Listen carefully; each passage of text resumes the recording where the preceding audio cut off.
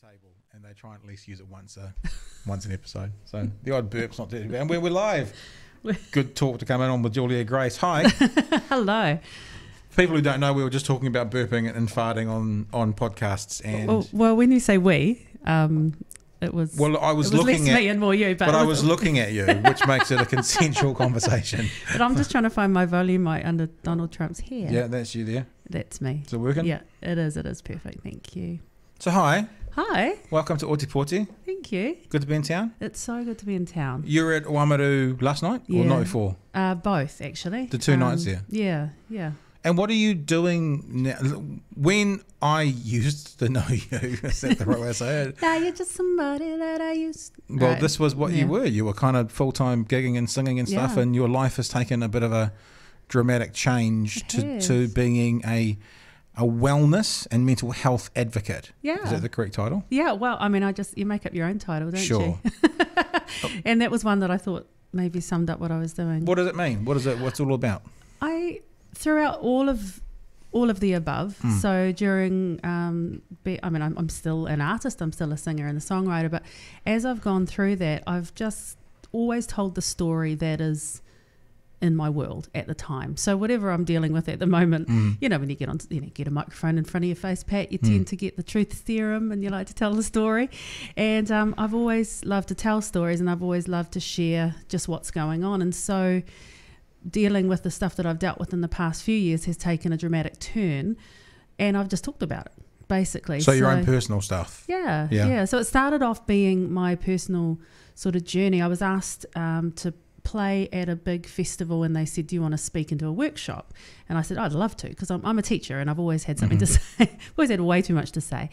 And so they said, well, you can just sort of talk about whatever you like. And so I said, well, I'm going to talk about coping with crisis, because that's what's happening, because at the moment I'm coping with crisis. So I did a workshop, and it was very well received. And then in the interceding year up until the next one, I found myself dealing with depression and anxiety and more in a clinical way. And so they said, do you want to do another workshop? So I was like, absolutely. So I said, well, last year I did coping with crisis, so this year I'll do dealing with depression. So it was sort of a little bit down the alphabet, down the rabbit hole. Right. So then I thought, following year I could do like embracing euthanasia and then funding your own funeral, and just sort of slowly take a downward slide. But I never made it to the next one, thank goodness. Making I don't know. G, what's G? Yeah. I don't know. Anyway. Getting good again. Yeah, that's cool. So I did a workshop on depression, and to my surprise, I had a couple of psychologists and a doctor come to the workshop. Luckily, I didn't know beforehand. Yeah. Because I gave my point of view from my own experience and some research I had done, and I really put the knowledge into story form, song form, humour form, as I do. And they loved it. They came back. The feedback to that was, your point of view is valid. What you're saying makes a lot of sense. And people were like, I get it. Like, I've heard it talked about, but actually because of the story form, I get it. So that for me was, after I sort of picked myself up off the floor of having psychologists and doctor listen to me, I was, shivers, this could have gone awfully bad. When you didn't know this, when you know that you're not the smartest person, like when you are, like I've had occasions speaking to people where I realise I'm the dumbest person in the room. Why am I speaking to you? Why am I up the front here when you guys are all exponentially more qualified to be here? It can be intimidating. I remember being at a Coldplay concert, and it was the same week as The Who were in town, and Roger Daltrey was at the concert, and Chris Martin started playing one of the songs on the piano, intro songs, and he gets about maybe 8 bars into the intro, and he's just like, I'm sorry, I have to start again. I'll completely fuck this up. I just remembered that Roger Daltrey's in the audience, and I'm sorry, I just have to start again. And so it's like, forgivable. Yeah, pressure is on. That's a very big example. About as close. The Kiwi version of that is, I was mates with the guys in a band who played a Supergroove song while the drummer to Supergroove was in the audience. It's a few steps down though from Roger Daltrey, I think. Oh, I think it's world famous in New Zealand though. Let's bringing it back. So you've got these learned people coming to you going, kapai. Yeah. Then what? So from there, I did that again, and the second time it was a 2-part event. So the second time I did it, one was in the south, one was in the north. And I spoke to a bunch of teens about this, and it talks about what does depression sort of what's happening in your brain, you know, in a very simplified form, and some of the thing that's going on. And a little girl came up to me afterwards and she says, my dad died by suicide a few years ago. Wow. And she said, I have never understood what was going on in his brain. And for the first time, when you gave your stories, I began to see that no matter what I did, it wouldn't have changed the outcome. When you say little girl, what little girl, little compared to me, maybe 15. Okay. Yeah, she'd maybe been 11 or 12 during the time. Wow. And she had always thought, if I'd been a better girl, if I'd been a better daughter, if I tried harder at school, you know, if I had done something, then that may have affected the outcome. And when the way that I put it, it made sense to her. And so she said, I feel freed her from something, obviously. Yeah, and she said, I realised now that there was nothing I could have done differently, and in fact this is what was happening in his brain, and I feel really, and I was just like, wow, okay, I'm done. If all I did was that for that kid, then my job here is finished. And I spoke to her mum, and she was really encouraging too. And so just little feedback, little stories made me think, wow, I've actually, this is worth pursuing. And something about the song, the stories, the humour, and then the role of the teacher, where you take the big complicated scientific issues and turn them into something bite-sized. That's what I'm good at. Sounds like as well the personal experience or the personal story. I as you're sitting here talking, I'm thinking we had Emily Wrightson a few weekends ago, the parent, and her writing and her quote unquote expertise on parenting seems to be a lot of personal experience and like the raw shit that goes on in the house. Which is why I think she's so popular and received so well, because everyone can see their story and what she's saying. It sounds like it's a similar sort of thing. And I think interestingly, you know, as time's gone by, I've sat down with a lot of people and said, you know, should I be bothered? Like, am I doing something useful? Am I just repeating the same story over and over again? And a lot of the feedback is often, you know, it's authentic, it's real, it's coming from the coalface. Yeah. So I'm here today with my husband Michael. We both deal with mental wellness issues on the daily, and so I like to say some days I wake up and depression is really big in my world. Some days I wake up and it's really small in my world. Just like if you've got backache, you know, some days you wake up and your back really hurts. Some days you wake up and it's barely noticeable, but we deal with it all the time, and we're right in the middle of it and in the heart of it, and it's not something that just gets like fixed or go away. It's just something that you manage really positively, like any other health issue. I think I'm interested because to see what you're doing with your other time as well, because you seem really busy. I looked at your website. With the events on it and the Facebook page, and it seems that you've got something on every weekend. Are you still also teaching full time? Are you musicking full time? And so what happens Monday to Friday? We go home and pay the bills by working. So the music is a part of the communication. So when I speak on mental health, I will speak, I will sing, I will storytell, I will do it all as one. So I don't really see those two as separate. But our reality is financially, and our biggest number one mental health pressure point, ironically, is actually just paying the bills. So yeah, we do come back and I book up relieving. Michael's a builder, and we work during that time to do all the other stuff. But our biggest refresher is actually this. Is talking about mental health as being out there. By refresher, do you mean refreshes you? Yeah. Right. Absolutely. So you giving out, you putting out helps you. Yeah. Builds you up. Very much so. And sharing to a big group, sharing to one person, same. Yeah. You know, it's like it just doesn't matter. You're just helping, you're caring. I think there's something in both of us that get a lot out of other people's you know, finding healing or hope from our story. So this is the great bit. Going home and relieving is not the great bit, but that's the reality bit, and those are the pressure points. So when you travel like from Auckland to Oamaru, is that you're being paid, you're working for someone to bring you in, or does someone say we want you to come and see us, and so in other words, I'm not wanting to get into your personal finances, but feel free. But like, you know, I've seen you on TV talking and sharing that sort of thing. But you're not employed by a group to do that. This is just your own passion, your own and people invite you and then they pay for you to come and talk. That's sort of how it works? Yeah, that's right. So, we're self-employed. And so one of the pressure points with that is that, so for example, Oamaru, they organised a couple of events, they invited us down, they cover the cost to get us and accommodate us and then have paid for that, which is fantastic and we really appreciate that. But all the background stuff, all the time, all the radio, TV, none of that is paid. And so one of the things that I find is that people will come and do things, and the person before was with XYZ organisation, or they're from the Parenting Place, or they're from World Vision or whatever. They're all on someone else's dollar. And that's great. Yeah, but we're not. So we actually have set up a trust to begin to fund some of that work, but obviously setting up a trust doesn't mean it's got any money. It's a process of actually getting some sponsorship into the trust so that we can cover the costs of the other time and also subsidise places that we would love to go to who can't afford even to do the airfares, sort of thing. So we would just say yes to everybody if possible. So you'd like to, if someone waved the magic wand and you could do this full time, that'd be the dream? 1,000%. Wow. That would be absolutely our dream.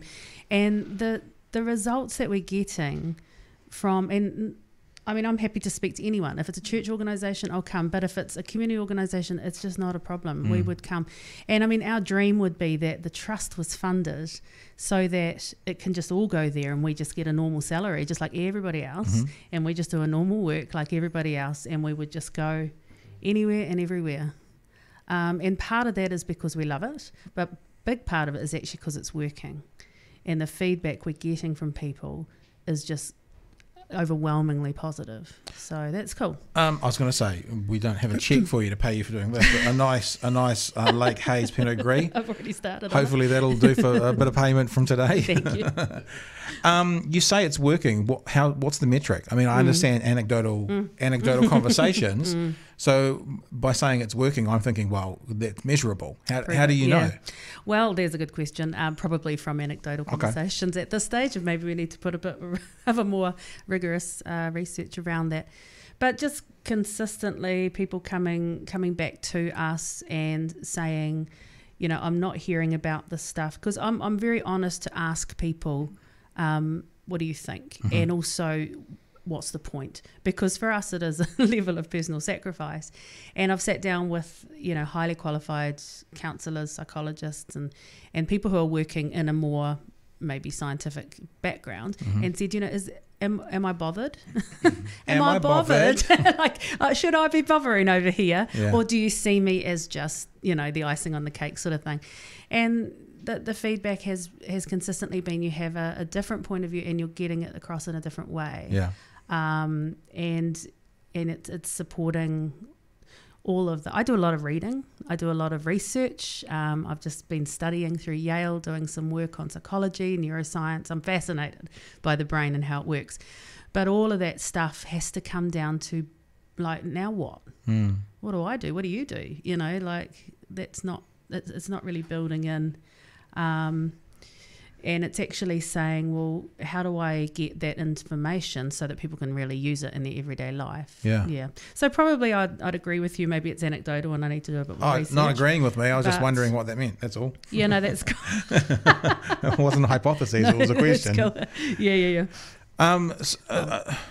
So what's you kind of talked about going to community groups, going to church groups you mentioned. What's your typical audience? Like if you were going to say we've got 6 of these coming up, 4 of them are going to be what? Are they normally community groups? Are they who's your normal customer, for want of a less wanky word?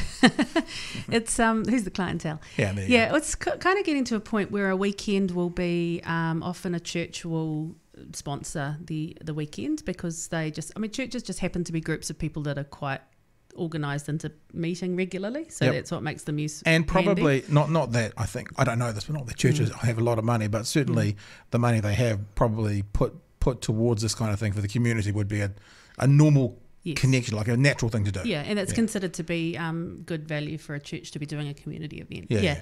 And so often what will happen was the church will sponsor the weekends, and so we'll do Sunday, so that gets them a Sunday service, which everybody loves, which is cool.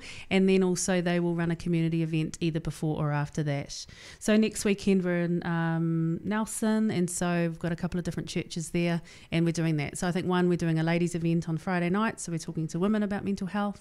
And then Sunday we do Sunday morning. The other church we're doing a Sunday with the church and a Monday night community event. So that's becoming quite normal. So you're in Dunedin today. Yeah. You're in Nelson when? Next weekend. So arrive Friday, Saturday? Motueka will arrive Saturday. So you go back to Auckland, then back down? So if this was your full-time gig and you had those two appointments, you'd go, so what can we do between Dunedin and Mott? And just drive up and do it on the way, sort of thing. Yeah, 100%. And we'd be able to then go, okay, who between here and there has got no money? Yeah. You know, and I mean, on a really practical note, if we're going into a church or an organisation that has some money, then they need to pay. You know, like this is not something where we'll go, everyone else has to pay for everything. If they can fund that, then great, that's brilliant. But we'd love to then be able to go, okay, midweek, who would love to have us, can't even start, or could only pay a little bit, we'll come. Or will put us up for 3 nights. Or, just have us there. And then that is salary, just like everyone else. Yeah. Normal job. It's been so long since I've had a normal salary job, I've forgotten. We were speaking in a church in Auckland, and Mary Grant, who's actually on our board of trustees, came up to me afterwards, and she's like, I just love what you do, it's so great. She goes, now who pays your salary? And I was like, my what? And I cried in the conversation because she was saying something, what? How do you do that? And we're just like, well, we just do. Make it work. We just do, yeah. But I was very adamant starting out on this journey a couple of years ago that you do the mahi and then you get the treats. Right. And I know if that's a terribly Kiwi thing to, terrible Kiwi, but I was like, I'm not going to ask for help until I can say, by the way, if you don't help me, I'm going to do it anyway. And this is, we do this, we will put our money where the mouth is. And we will continue to do, rather than like, guys, I've got a great idea, can you pay for it? Just something inside of my Kiwi proudness says, nah, I'm not going to do that. So it's a build it and they will come? Yeah. Get it up and off the ground and get it running? Yeah. It sounds familiar, doesn't it, Jace? Does that? It sounds vaguely familiar. Yeah. Number 8, why done is dunners, eh? Yeah, and that's how you think that's Kiwi thing? Just rip into it and see what... Yeah, just give it a go, bro, See if it's... I remember working with a group. I was probably 22. Group of young people together. We'd get together and we decided to put on a monthly event. It was in a church group, and we did all sorts of stuff.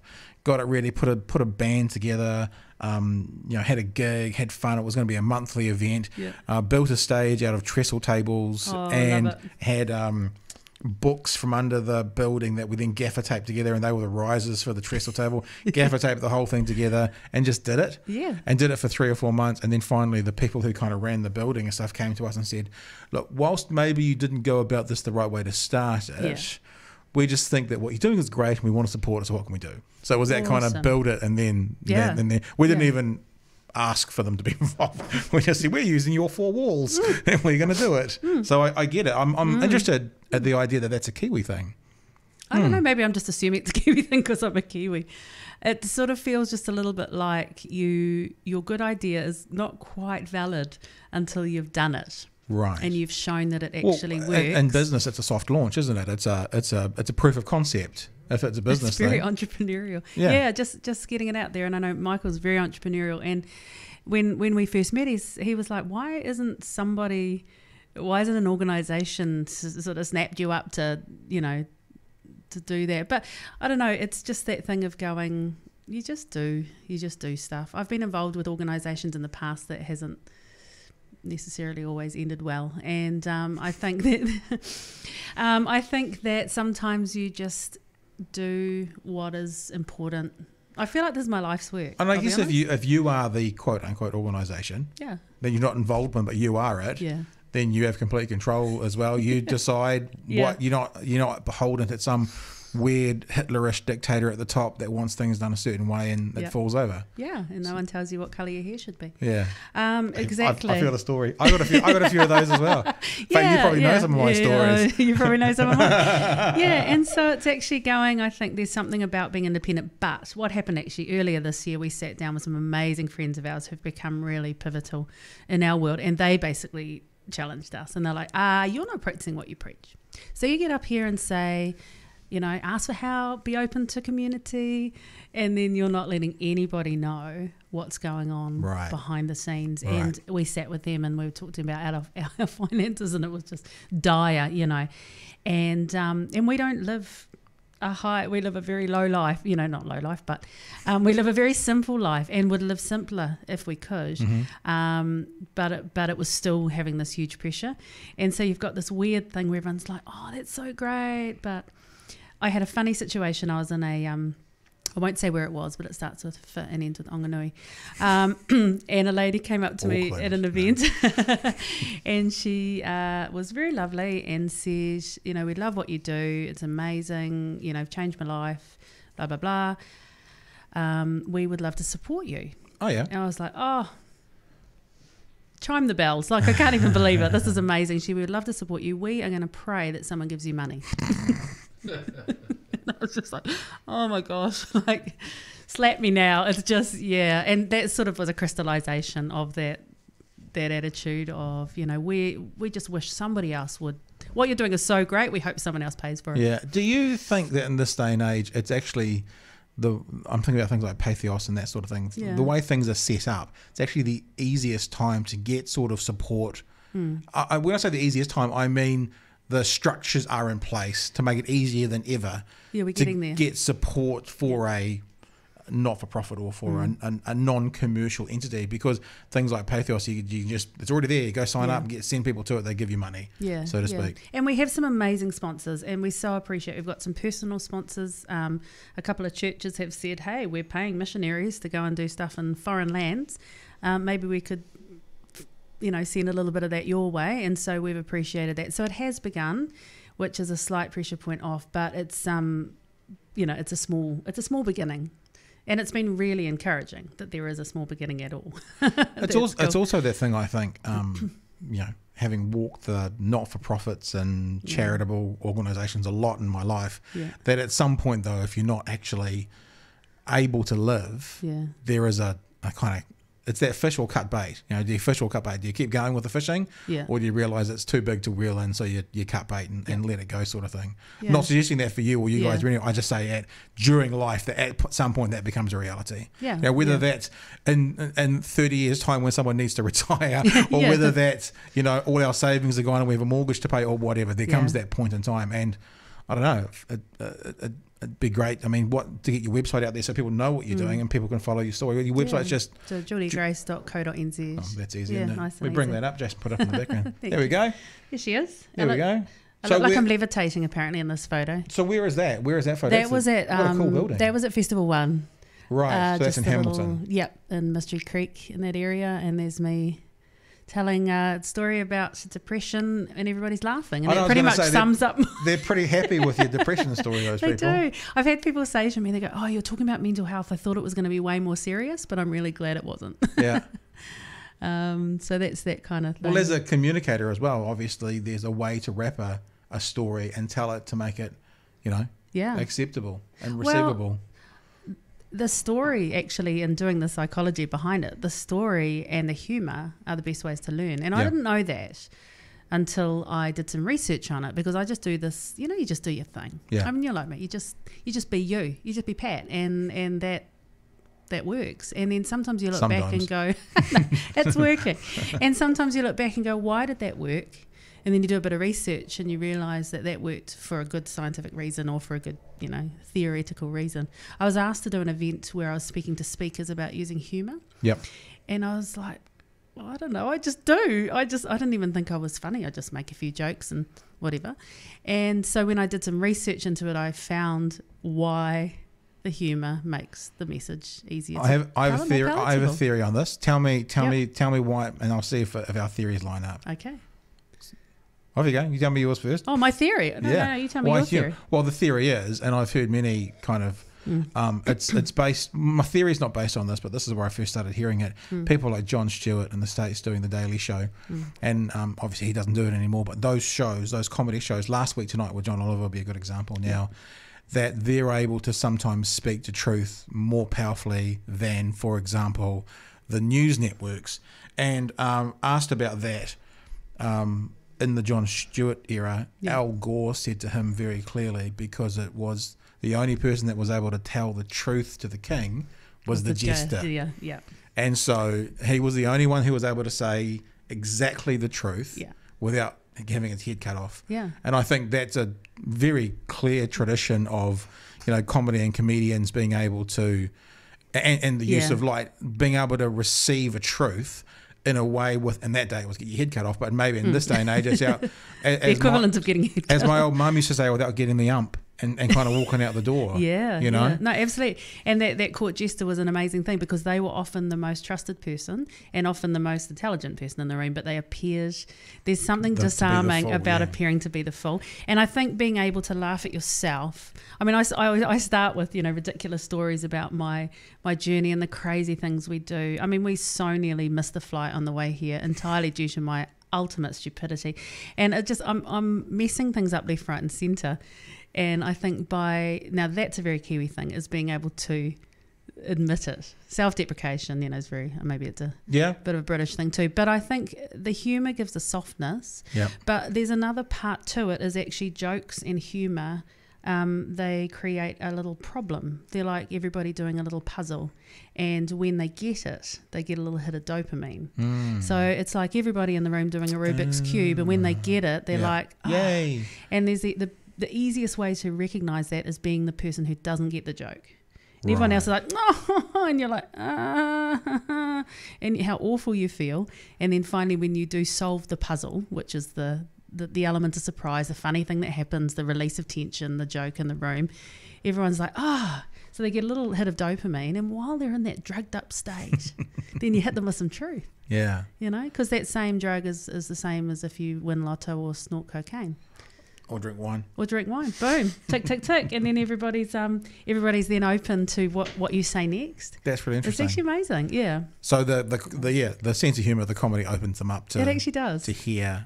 It's like, stab. But done in a nice way, and I think done in a way that says, I'm as willing to stab you as I am to stab myself. Yeah, sure. And I think one of my big things, particularly speaking into like faith communities, is to say, look, I'm not here to critique you, criticise you, drag you down, but I'm here to call it. I'm here to call BS across the borders when I can. And I'm not from the outside trying to we talk about mental health. I'm not here to go, you guys don't know anything about mental health. I'm actually here to go, I didn't know either. Until I actually had my first panic attack, I was like, oh, you people are so dramatic. What is wrong with you? Why can't you just pull it together? Until I began dealing with depression, I'd be like, man, you guys are making bad life choices. What's wrong with you? And I realised later it was most of the good things in my life were just white privilege. Right. That's interesting. Yeah, and I thought, God was blessing me left, right and centre, but actually I was just white middle class with a really privileged background, and that made a soft entry into the world. Is that, and so therefore when you're talking about mental health issues and depression and that, is that an area that you kind of come to that realization and you go, oh shit.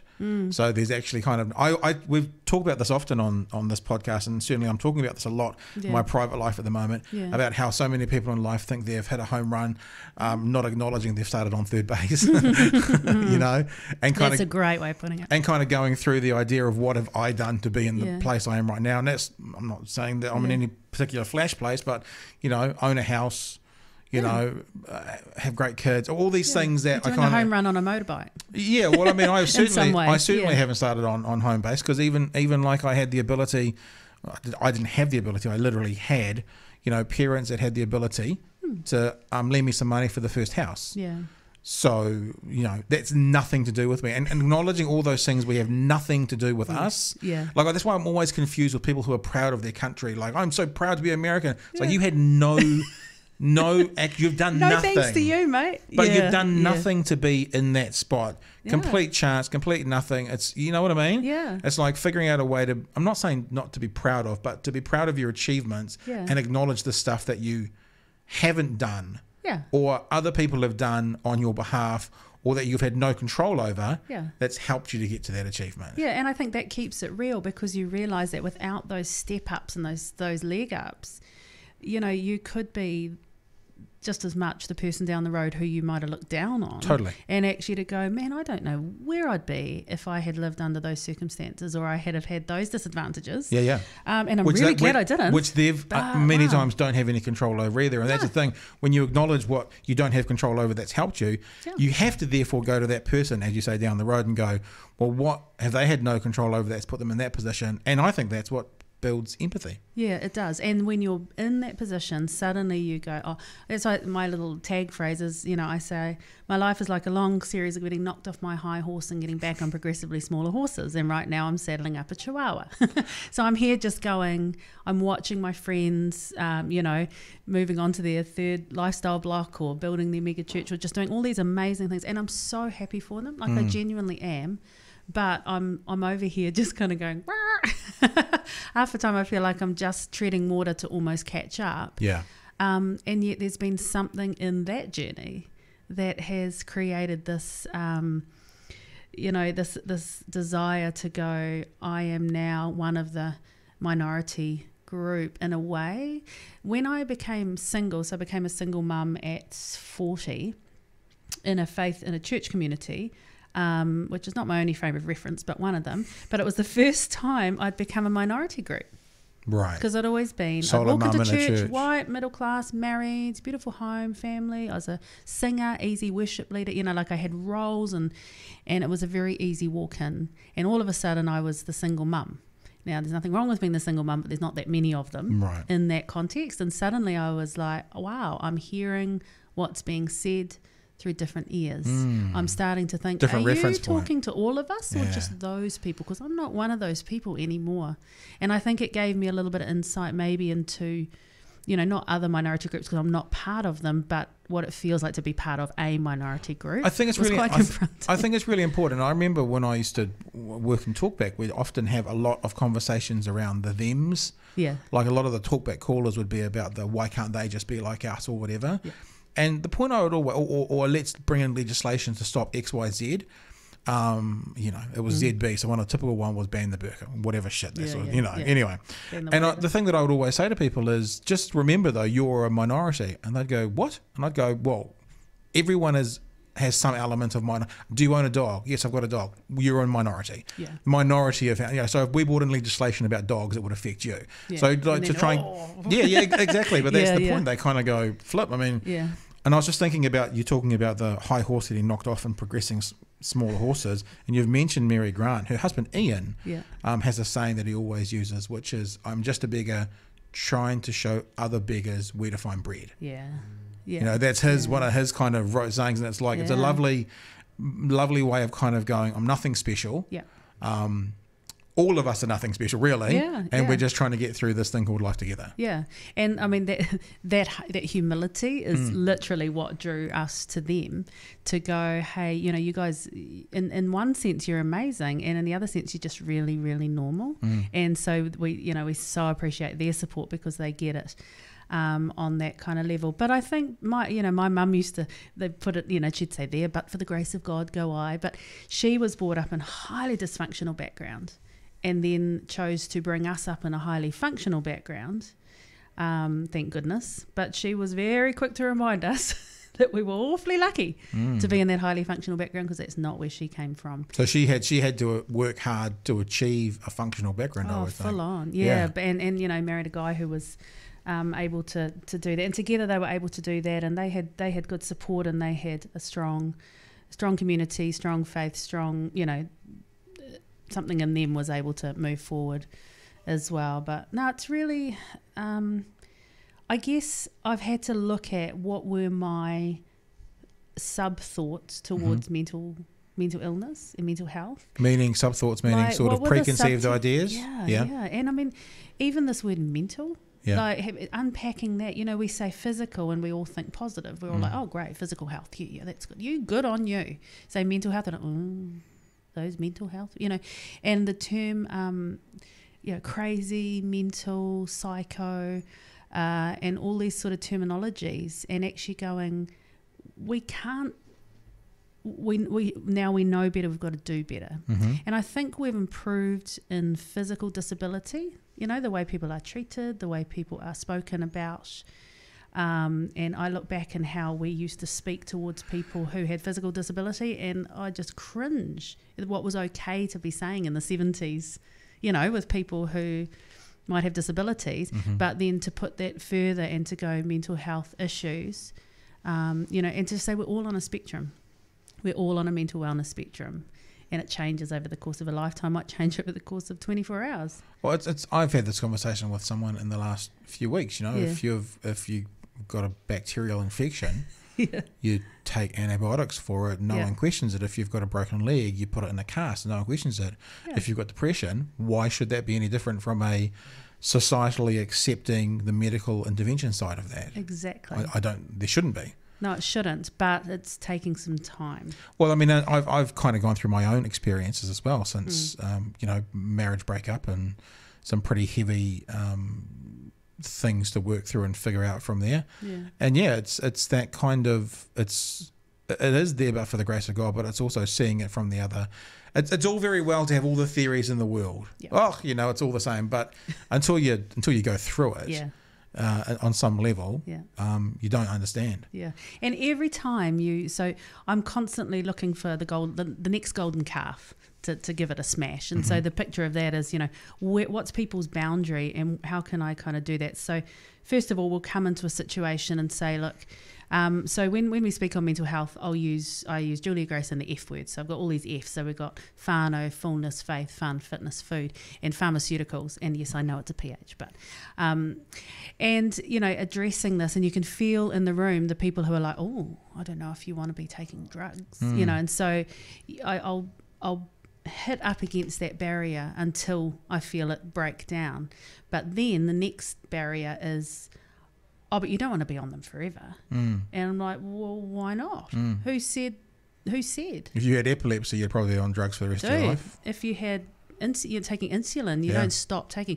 So I'm not saying you have to, but I'm questioning why would you not? Why is that? And what's not the okay? attitude around why would you not? And what do you mean by that? And then also a friend of mine, she's said now we're getting to a point where mental health, I'm putting that in inverted commas for the camera, mental health issues are accepted, but then some are sexier than others. Like what? Like it's okay to be depressed and anxious, but if you come to work and you're bipolar, suddenly the boss is like, oh, bit tough that one, because she might, how's that going to affect me? And so a little bit kind of thinking, which parts of this is okay, and the reality is some mental illnesses are harder to deal with than others, no question. If you're having psychotic breaks and stuff, that's going to affect your life more than if you have mild depression. But if you are going to say to someone in a wheelchair, you can't come in because I'm not going to make access for you, not okay. You have to, you know. And someone said to me, oh, we don't want Uncle, someone was saying about a family thing, oh, we've decided not to let Uncle so-and-so come to family Christmas because he's just a pain in the neck, And in the end I sort of stopped and I said, I'm just going to stop you there. If he was in a wheelchair, could he come? Oh, of course. And I said, I understand what you're saying because he's an absolute pain in the neck. I understand. I said, but I feel uncomfortable with this feeling that he's too much kind of his family. Yeah. And you kind of got to, and you might have to put some boundaries around how long he's there for, and maybe give him a couple of whiskeys on the way and just calm him down. Or, you may have to manage that. But I felt uncomfortable that somehow his mental health was going to stop him being part of the community. And hey, that's harder to do than, talk about practice what you preach. It can be hard to do. Is there a I don't do that kind of devil's advocate, conversations. I think it's pointless. But I'm also wondering, from the boss, from the household, from the family sort of thing, I guess I'm kind of thinking, when's it okay to exclude, which doesn't feel right saying that out loud. But you talked about boundaries, etc. I sort of think, so the example you've just given about uncle, if you're excluding him just because of the mental health issue, that seems wrong. If he gets excluded because there is a boundary that can't be crossed to keep you safe, how do you marry those two things up? Yeah, complicated. And I think actually there's a part of going, you are valuable, but so am I. And so are my kids. I'm a bit of a, so once again, it's such a complicated issue. I feel personally that children's safety is paramount because they're our care, they're in our care. So somebody, if they are unsafe emotionally or whatever, then I would have to, in the same way I think, it's every parent's, you're allowed to be a bit of a snob when it comes to caring for your kids because that's your ultimate responsibility. And if you're not going to protect them, well, who is? So I think if there's an unsafe issue like that, then that's sort of a bottom line. I'm not even talking necessarily, it sounds like when you talk about kids and unsafe, you think straight away physically sort of thing. Oh, yeah. I'm not even necessarily talking about that, but I know there's people in my life at the moment that I keep distance from for my own protection, for my own mental health well-being, for that sort of thing. Yeah. There's a boundary there. How do we figure out, excluding uncle because he's too hard versus excluding uncle because actually it's what I need to, when I say be safe, I mean sort of emotionally as well, mentally. So how does your mental health, when is yours more important than theirs? Or being able to, there's always going to be times where there's a decision where you might have to put yourself first, or someone might have to receive a detrimental decision, be it exclusion from the Christmas, because it and I'm not talking flippant, like it just doesn't work for me. It's too hard. I mean, I can think of people as I talk to you who I have sort of excluded from my life because it's just not not a safe relationship for me to have for my sake. So they're not coming to Christmas, no matter what, even if they were uncle, which they're not. That's it. Yeah. I think we're talking to someone actually a couple of weeks ago and talking about having to maybe exclude an adult child from a situation because she was her behaviour was just toxic. So she was turning up to things and just causing ripples and issues with everybody. And I think there's at some level got to be able to say, yes, that person's important, and yes, we do want to try and include them if possible. But the boundaries say when their right to express themselves is now infringing on our sanity or our enjoyment or our family, I think then you got to be able to go, look, I'm going to rate my mental health important too. So I mean, gosh, there's no good answer to that because then who's going to have them? But if you are sacrificing yourself on the altar of everyone else's goodwill, then we lose you, and that's not fair. So part of that, it's an interesting way to look at it because as you say that, I think every mother in the universe, you know what I mean? It's like often mums put themselves last, and everyone else's enjoyment and pleasure comes first, and it is a mum trait. It is. And I sometimes think, it gets a little bit uncomfortable because I'm like, you don't want to exclude people, you don't want to make people be isolated because that's even worse for them. But equally, maybe not equally, but also, it just makes me think there's so many, because you've mentioned Christmas, so many Christmases that people come away going, oh, thank goodness I've got that over for the year. Like, not because of what's happened amongst the family and stuff. People want to get rid of it. Like, oh, good God, I'm glad that's gone. I won't have to worry about that for another 12 months. And I think actually just getting real and saying, do you want to keep doing that to yourself? What's your life like going forward? And I know of people who've had to make really hard calls with really close people and say, you know what, I could build a bridge here. Not maybe so much about mental health, but just more about that emotional health, which is mild, I mean, they're all related. And say, it's going to be better for us all round. As for me and my house, we ain't coming. And I think that's okay. I think Christmas is a good one to talk about because obviously there's already stresses with Christmas and financial stresses with Christmas. And I remember one of the best Christmases we ever had. I was married at the time, but was in Dunedin. Fairly recently moved to Dunedin. Might have only been here 13 months. Didn't really know anyone. Our closest friends that we spent the last Christmas with in Dunedin were gone. And there was 2 parents and 3 kids and no one else all day. I mean, there was phone calls and there was Skype to family in other parts of the country and world. But it was we have lunch at 1 o'clock. All of a sudden it was 2 o'clock, then it was 3 o'clock, then it was 4. And now having lunch at 6 o'clock at night. Yeah. But we just hung out all day, Yeah. played PlayStation, watched movies, and it was like one of the best Christmases ever. It was amazing. So cool. Yeah. And I think now sometimes about Christmas in particular, and I guess I'm diverting a bit from the straight mental health conversation, but you know, being in New York with a couple of people and experience an actual winter Christmas sort of thing without all the family around might be actually quite freeing as well. Yeah, and I know people who decide every now and then to go, oh my goodness, I'm actually going to do our Christmas overseas like that, you know, or go and get a white Christmas or go away, and you know, and there's that thing of like, oh my gosh, I don't want to miss out, and B, you know, I don't want to sort of let the team down, but hey, you could have the best time. I mean, I have an amazing family, and we always do Christmas all together, and it's never had this issue. Yeah. So I'm really grateful for that. But I can totally understand I've had to put up big boundaries around people and just sort of say, you know, you're not. If I'm going to tell everyone else to care for their mental health, and then I'm not going to care for mine, well, I might as well just stop now. You know, so I actually need to go. And I think when you've dealt with pressure and stress in your life, you're never quite the same. You know, it's like having an old sports injury. Mm-hmm. you have vulnerabilities in that area, and I know for me, I've had to learn to go, you know, that's enough noise, it's enough people. I need to just kind of introvert a little bit here, escape, go away. My dad used to do it when we were young. We'd go to family picnics and he'd go off and do the cryptic crossword. Right. You'd find him in the car doing the cryptic crossword. He'd be like, Dad, what is wrong with you? You know, and I just thought, what's wrong? He's, you know, so rude. And I look back now and I think, oh, he's in the best place. He's in the car, nice and warm, happy, doing the cryptic crossword. Everyone's around, everyone's fine, and now he can like escape and do his thing. And I actually think, I think I'm more like him than I thought. And then you can regroup, come back, go away, come back, you know, do your thing. Is Christmas, coming back to kind of what your passion is at the moment, what you're doing with speaking to people about, you know, health, mental wellness, etc. Christmas, I would believe, would be a particularly stressful time of year for mental health issues to come up. Yeah, it's a shocker. What do we experience across Christmas that might be different from the rest of the year? Why is it so stressful? Yeah, I mean, like I was saying, it's sort of it makes me think about being. I guess what I was just thinking as you were talking was, what I've been through in the last 3 or 4 years. Yeah. I haven't been able to give out. Yeah.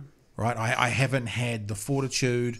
I haven't had the energy. I haven't had the mental health space, headspace to give out. Yeah. So I've shut people away. Yeah. Because there are people who cause me to be worse rather than better. Yeah.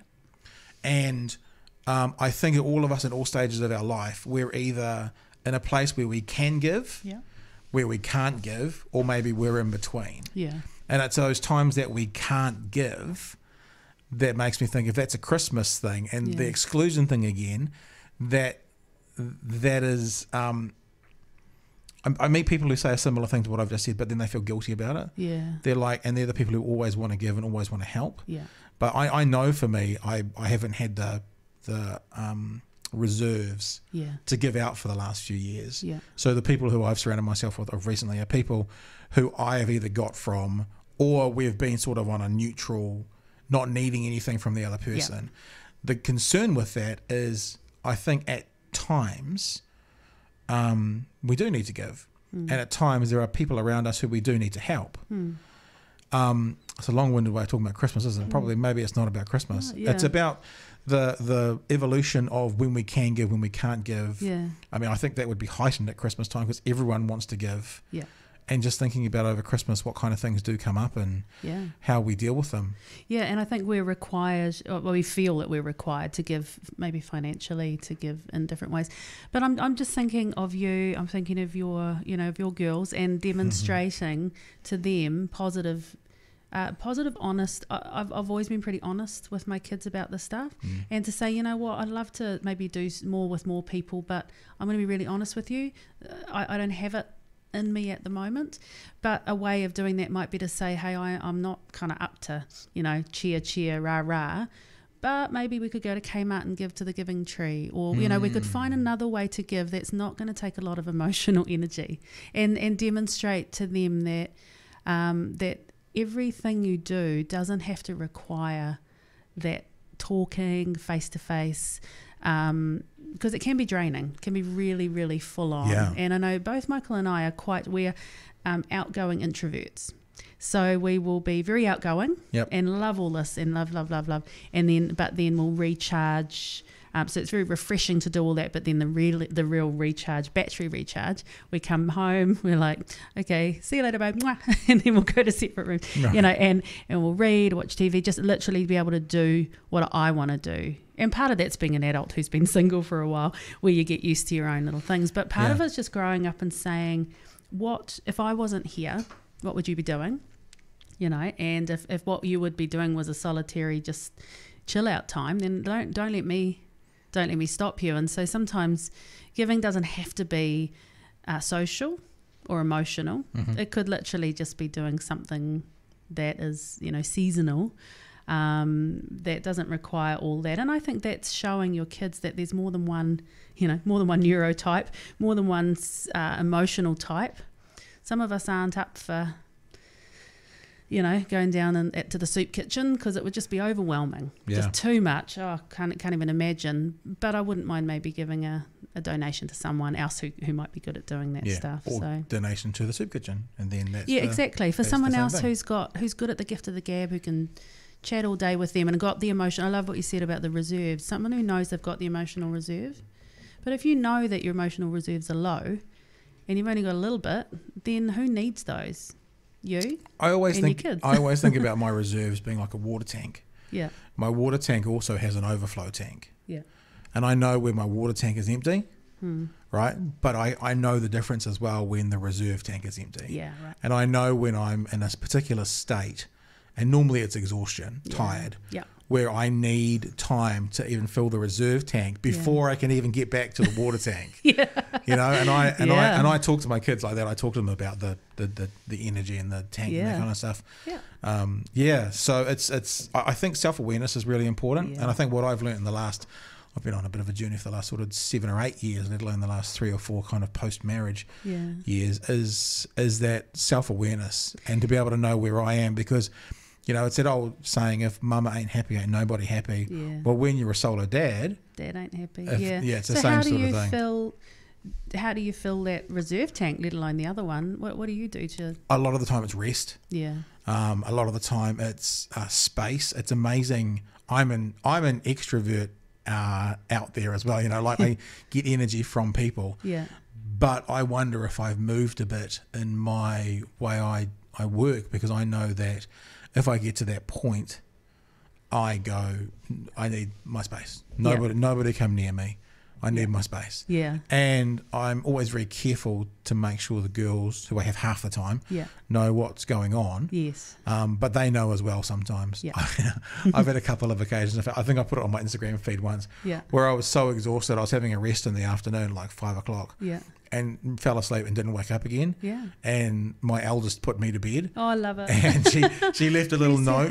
Yeah. I woke up at like 9:30 and I was then awake. But she left a little note. I got up at 9:30, like, what the crap's happened here? Yeah. Walk out, the house is dark. Yes. Everyone's in bed, and she'd put everyone to bed, and she let Dad sleep. And so, you know, without going, it was them in a situation which was harmful to them. She just knew at that stage. Yeah, everybody's safe. Dad's home. We're just going to let him snore. One of the things we love to do is to put language around some of this stuff and keep it really, really simple, so that people can use this, particularly in families. And so one of the things we write around that is identify your weakness at the wobbly point. So the wobbly point's great language to put in with your kids. And so the wobbly point is the point at which you are beginning to get physical signals that if you keep doing what you're doing, it's all going to turn to custard. And so learning to identify, you know, what's happening in your body, and it's often easier to see in others. So I'm sure your girls would see it in you. You're right. You know, where are your wobbly points? And it's not the point at which you've blown a gasket or fallen asleep. It's the point at which you are just like, something needs to change way back here. I actually, speaking of that, not to interrupt you too much, I can think about that. Like, I mean, you know my girls, and I describe my house when they're there as Noisy, always singing, always dancing. Yeah. That's my house. Yeah. When I feel the noise getting too much for me, like the constant Ed Sheeran or the constant Cardi B or whatever it is, when I just, because I'm happy with them. I'm music. I mean, I've worked in radio for 30. I love music. Same. Yeah. And when I just kind of go, I can't handle this noise right now. Yeah. That's a wobbly point for me. Yeah. And even going, this is a bit of a wobbly week, so therefore my tolerance to that noise is maybe going to be even lower. Yeah. And understanding. So what we love about it is that with the wobbly point, you don't have to explain why, how, what happened. It's just all I have to say is, guys, I'm a bit wobbly. And they can say it to one another. When they're feeling a bit like something yesterday would have been fine to ask me to do that, but today I'm a bit wobbly. And so when we express it to each other, I'm a little bit wobbly, and then you go, okay, now I know just to step in earlier or to help you earlier or to maybe ask a little less or maybe just not have this conversation right now, to the point where, I really want to make a jelly emoji. I don't know how you make an emoji, but I thought it would be cool to just send a jelly.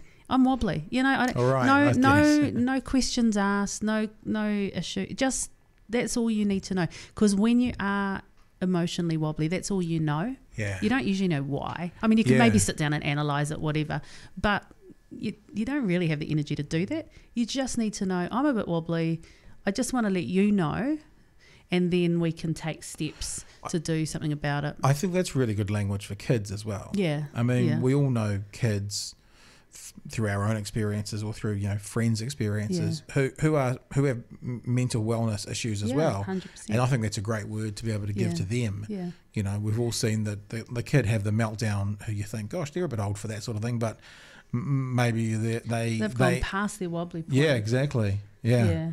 No, I think that's a really interesting way to not just give language to, but I think about giving that language specifically to the kids as well. Yeah, we love it. And because it's kind of fun, it's like I'm a bit wobbly and it's cool, and girls pick it up really well at school. I taught a bunch of girls and we talked about the wobbly point, and then they were like, ushering somebody through, and I was like, you okay? And they're like, it's okay, miss. She's just a little bit wobbly. And I love it, So another one we use is the volcano versus the geyser.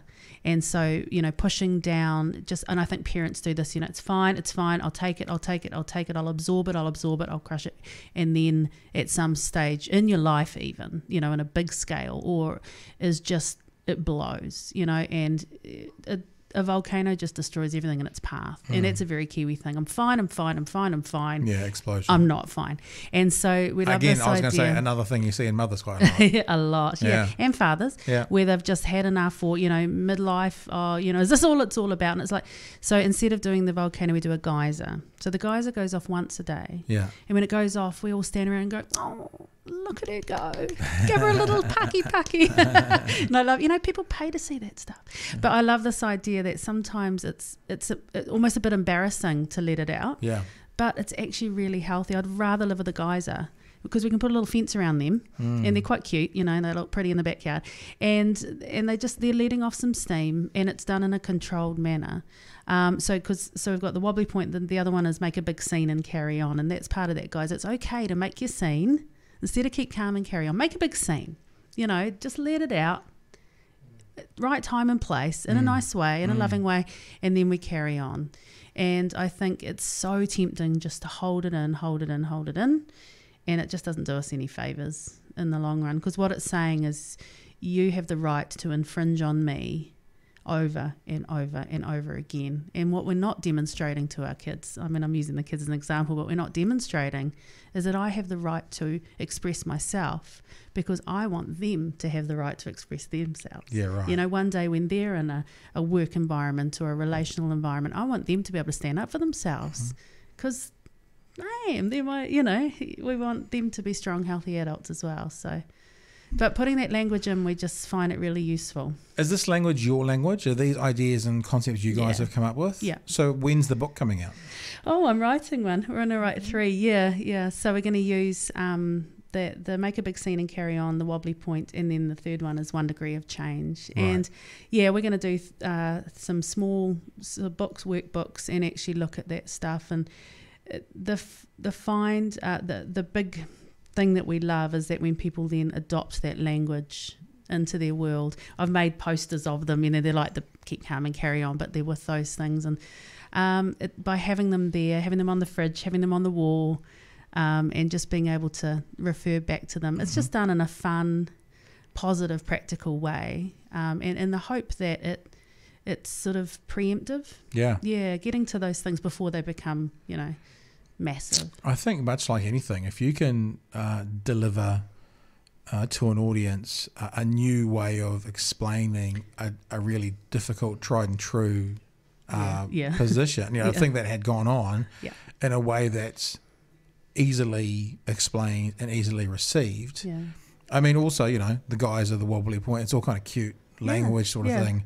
It's not like, Father, I'm feeling a little bit stressed at the moment and I just need to have my space. And you're like, well, actually, we're doing dishes right now. And it's like, well, Dad, I'm just a bit wobbly. All right, well. Yeah, cool. You know what I mean? And I think it'd be particularly helpful for kids. I'm not saying it's not for adults, but particularly for kids. And the thing is, if you reach your wobbly point, that's cool. You can come back and do the dishes. Yeah. Like once you've done a little bit of self-care, you might need to go and take a break or, whatever. You've still got to come back and fulfill your responsibilities. Yeah. But we've accepted the fact that, you've expressed yourself. Because unfortunately I can't go to the bank and ASB and say, look, I can't pay my mortgage this week. I'm a bit wobbly. They'll be like, yeah, we're a bit wobbly too. Yeah. So, there's those realities and practical, but we're hoping that just by demystifying, I call myself a translator. I read the medical journals and turn them into stories and pictures and fun examples so that the people who can't be bothered, don't have the time or wouldn't have the capacity to read the medical journal can actually gain that information. And it's backed by a lot of research, but it's putting it into everyone's hands. So once you have the books done, you'll have resources and merchandise and that kind of stuff to sell. Yeah. Do you have that sort of thing at the moment? We when do. You go, so you do when people turn up? Well, we've got albums, but so something that we've just worked on is a small group resource that came up on the website there, and so we've done an 8-week small group series. So there's 8 videos, and each one of those has that same kind of thing. So there's one called the Brain Zoo, and it talks about the lizard, the monkey, and the lizard, the mouse, and the monkey brain, and different parts of your brain. And when you're under a lot of stress, how you're in that real fight or flight mode, and that's like the lizard. How do you address that, and how do you deal with that? There's ones on stress triggers. There's stuff there. Oh, here it is, blessed, stressed, and depressed. There's all these different kind of things, one to do with being the middle penguin, what it's like to deal with loneliness, living in the tension. What's that example? Middle penguin. The middle penguin. Oh, okay. So the idea that the penguins huddle round and they take turns to be the penguin in the middle. Yeah. And so how often when we're going through stress and we're going through big issues, we find ourselves having maybe been a stronger penguin who's used to being on the outside helping everybody else. Right. And we find ourselves maybe a bit damaged, a bit broken, a little bit sore, and so we have to end up in our community or our family or our whānau in the middle, and with our broken wing sort of holding up our flipper, and it's embarrassing. For me, I found it really, it's humbling to say something's embarrassing wrong. To require help. Yes. Be the target of the help rather than the one doing the helping. It's hard work because you're like, well, I'm used to being the one that's always had, really good advice and maybe I've had the privilege of being able to be that outside penguin. So coming into the middle and actually going, what do I do when I am that person, that guy, and how do I handle being that guy That's for interesting. a while? So we find it difficult to be the subject of the help rather than the helper. That feels a bit Kiwi as well. Yeah, absolutely. Maybe that's just human though.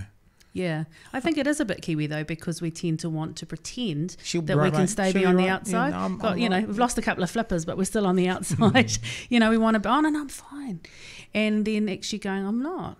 Yeah. I'm not fine. That's what it is. It's the I'm not. I wonder if it's more difficult to ask for help than it is to receive help.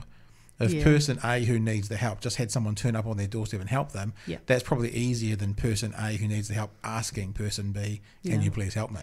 Well, one of the things that we find the hardest is that the big mental health message has been, if you need help, ask for it. I can't. Yeah. When I need help, I'm not going to ask for help. I'm not. I'm learning to, but I'm at my probably least likely to. Yeah. When I have retreated, when I have gone a bit beige on the inside, when depression is big in my world, or when anxiety is really high and I'm starting to panic about what you might think of me if I need help. And so that's why another reason for the wobbly point is we talk about identifying it in others, because I think what's really important is that we study one another so that we know when we're different, and actually going, you're not, something's wrong, or I know the circumstances around you, it's highly likely that that's going to be impacting you. You may not have felt it yet, but I just want to kind of come in alongside you. That also just echoes the importance of community. Yeah, absolutely. With whatever that community is, and the isolation. And I think for me personally, one of my biggest issues when I went through a marriage breakup, it was a year after moving to a new city where I knew no one. Yeah, and that was a perfect storm. I was thinking of you as we drove down the hill today, just thinking about the fact that you had, you'd come here with one set of circumstances or one expectation. And within about 18 months. It's all changed. And so suddenly the rug's pulled out from under your feet in that sense of you had that happen to you back home. That community would have been, still... there would have been different factors around. I don't know, it might have been better, it might have been worse. Well, I think I'm aware of it. Yeah, I'm thinking about the better and worse. Some things probably would have been better, some things probably would have been worse. I mean, I imagine trying to go to living in a house by oneself in Auckland would have been far more difficult than living in a house by oneself in Dunedin. Yeah. So I think financially it would have been a lot harder to be back in Auckland. Yeah. But support-wise, it would have been a lot easier to be back in Auckland than be here when all that happened 4 or 5 years ago. Yeah. Yeah, so that's one of those, and there's another one, living in the tension, and it's balancing out the life you've got with the life you thought you were going to have. Yeah. Dealing with disappointments. There's one on forgiveness, and it's not done from you just have to forgive everyone. It's like how hard it is, like incredibly difficult, but what's the science behind it? So each of those series has a video, and then there's a workbook that goes with it. And small groups have started to do that, where they've been able to create a smaller whānau for themselves, people they trust, might be their friends, might be just some mates, or might be a community group, and then they start to run through that themselves, and so they can take the conversation along and then down and then up and along and down, and they can delve in, because people say, we want to talk about our mental health, but what do you say? We go around, is everyone fine? Yep. And what you genuinely do in a group, everyone says they're fine except that one guy who wants to tell all about everything, and we all wish he wouldn't come every week because he's and then no one else will say anything. So it's actually it's in some way he's a bit of a lesson to the rest. You should guys speak up or you're not going to get a chance. So it's scaffolding language, it's scaffolding discussion around it, and we're getting real cool feedback from that as well. Do you want to go and do any kind of training? Do you want to go and get a psychology degree or something like that? I've thought about it, and actually I've thought about it at length. So what I have started doing is, so I've got my teachers, so my teaching qualifications, but what I have been doing is training in smaller sectors. So I've done some papers, some online papers, but been pretty amazing on... done one on the science of happiness through Yale. Just about to complete that. I've done Introduction to Psychology, and I'm also one on neuroscience, and then one on practical positive mental health treatments in the University of Sydney. And I've looked at putting aside 3 years to train, and I don't feel like it's what I want to do right now. I'm open to the idea, and I'm open to the criticism that I don't have that qualification, and so for that I am upskilling in a more practical and a more sort of tangible way. But what I do is, when I go through all that stuff, I've got part of me learning and the other part of me saying, what am I learning from this that I can pass on? Because if I just spend 3 years learning, then that's 3 years where people aren't going to be getting the interpretation or the translation. Yeah. So I'm pulling out of that stuff going, right, what's my next series of 1 minute videos? What's my next takeaway that I can give to what's my next wobbly point idea, that I can give to people? But there's that, people can always deny your academic sort of intellectual perspective, but they can never deny sort of personal experience. That's right. So, if you're talking about your experience, what you've seen, what you've learned, how you address it, no one can really criticise you for that. That's right. And I am intellectual. And I wonder if some no disrespect to them, but trained academics who have been through university, who have the masters and the PhD, then they don't have the personal experience. Yeah. So this is coming from a completely different place. Yeah, and it is. I think it's a unique point of view. And so I've looked in. I mean, a lot of this stuff is incredibly tedious and boring, and that's my job, is to filter through that and to turn it into something that's actually palatable. Because if it doesn't make a difference, it doesn't change their everyday life, it's just theory. So you're, I'm thinking about you talking about this is what you'd like to do as full-time gig sort of thing. Yeah. Using your music terminology, gigs. You spend all this time reading and researching and doing other things anyway. Yeah. So it'd be good to figure out a way to get paid for doing that. Yeah, nobody pays for that. And I've spent hours upskilling of those things, and actually doing that. But I feel a responsibility to do that. What's the current theory on this stuff? I do a lot of that stuff, but and I enjoy it.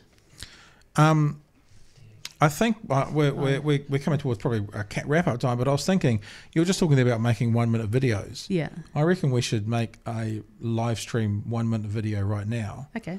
I'd like to know from you. You ready? You're getting set? Yeah, I'm just getting my good angle. I don't know, just something to share with people. Imagine that someone's tuning in and they've got Christmas coming up and they're getting a bit stressed about it. Give us something, share something with us. I thought you were going to reach for the bottle first. Yeah, that was the first point. To make sure. So start with a drink. Yeah. Stress, the general stresses of Christmas, especially when it comes to mental wellness. Yeah. Give something to us, to the people watching and listening, where they can go, like a little tidbit, a little help, a little something they can think about to help them get through a stressful time of year for many, which is Christmas. Yeah. And I would say give yourself a gift first. So preemptive is always better than, ambulance at the bottom of the hill. And giving yourself a gift doesn't have to be financial, but actually at the beginning of each week, maybe go, I'm going to give myself the gift of some time, maybe some social, a hangout with a person. So maybe over the December month, once a week, give yourself a little gift. And so actually going, I'm going to maybe see a friend, I'm going to maybe go for a walk, get out and do some exercise. Maybe I'm going to just literally block out the world, do nothing, see nobody, go see a movie by myself, do something on my own. Or I'm going to do something to help someone else that's not going to be too taxing on myself. But I think if we actually do put ourselves first for a bit, which we don't tend to do, then the other stuff is not so arduous because we've at least prioritised ourselves at the beginning. I think as well, what I'm hearing you say is if you make, like anyone can watch a movie on a Monday night sitting at home, on Netflix. But if you make an intentional decision that this is my time. Yeah.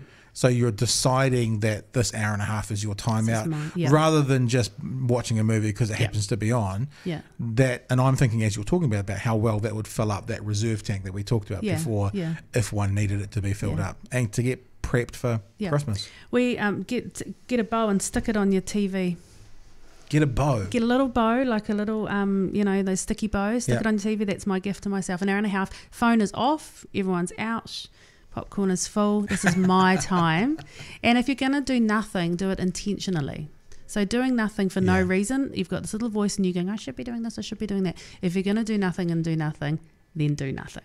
I'm going to do nothing and I'm going to enjoy it. Like I'm doing this nothing for a reason. I'm not just wasting time. No.